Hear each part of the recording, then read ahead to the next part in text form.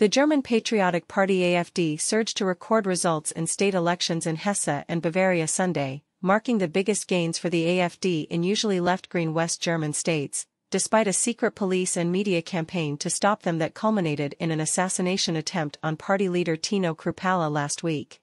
The AfD came in third place in Bavaria at 14.6% behind the ruling Rhino-Christian Social Union at 37% and their mostly rural, farmer-backed coalition partners called the Free Voters at 15.8%. That means 67.4% of Bavarians voted for conservative or right-wing parties. The left-wing Greens fell to fourth place at 14.4%. The Social Democrats of Chancellor Olaf Scholz scored a miserable 8.4% in conservative Catholic Bavaria.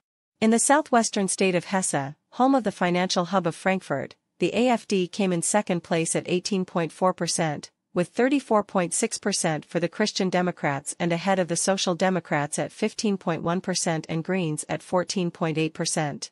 That means the Christian Democrats could form a conservative majority in Hesse with the AfD, the only two parties to gain in the polls.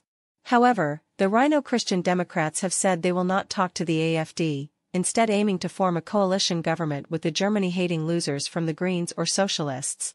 How to join the secret boycott patriots are using to crush woke corporations.